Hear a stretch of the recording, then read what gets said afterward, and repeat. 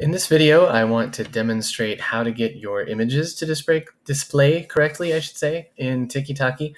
This is a common issue, but it's fairly straightforward to address. So I think part of the hangup is that we can't just upload images to Tiki-Toki, but instead you have to link to them. So you have to find images that are available online. It's always best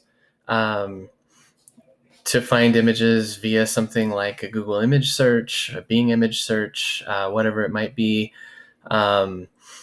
We should look for images that are licensed for reuse or that are open source licensed, or even Creative Commons, one of those.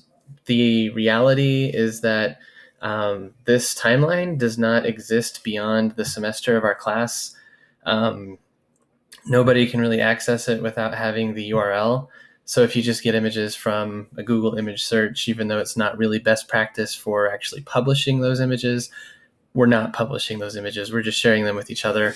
And so it's okay for the copyright purposes and such. So that said, you'll notice that a couple of these, you can see the thumbnail image that these folks have shared in their personal introduction.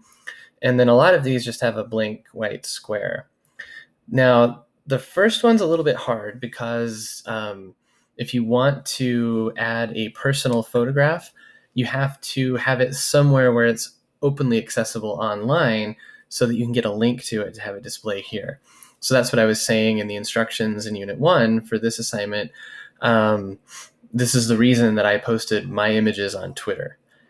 Because I could then link directly to them on Twitter and have them display here.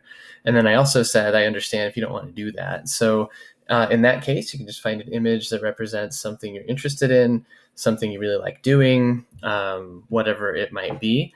But even then, there is one more trick that I want to show you to this. So we're going to look at Marisol's entry here because she's chosen an image that just relates to Disney. So it is one that's openly available online.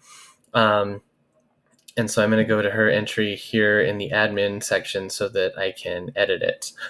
So I noticed she has a URL here. I've opened it in another window. And I can tell by the way this returns, this is actually the URL for the Google image search, not the URL for the image itself, if that makes sense. So another way of looking at that is when you search for images, you have the search of all the ones that came up when you put in whatever terms you used. Then you select the one you want to use. You can't just highlight and copy the URL up here in the browser bar.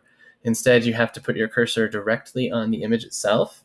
You have to right-click or control-click on a Mac, and then you scroll down to copy image address. I'm using Google Chrome on a MacBook. So it says copy image address.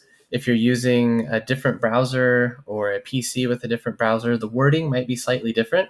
But what you're looking for is whatever the one is that allows you to copy the address or the URL for the image itself. So I'm going to copy image address. I'm going to open the other tab to our timeline, and I'm going to paste that image in over here and click Save. Now you'll notice here is her image, and it shows up here. So if you could just take a minute to fix that, or if you were trying to share an Instagram image or a Facebook image, those just don't share on Tiki-Toki. And it's okay to just let this one go, chalk it up to learning experience, but then make sure that you're ready for Unit 2 to find an image that goes along with the topic you choose and that you understand how to put it in here so that it will display. Hopefully that makes sense. Please let me know what questions you have, and I look forward to continuing to build the timeline with you all.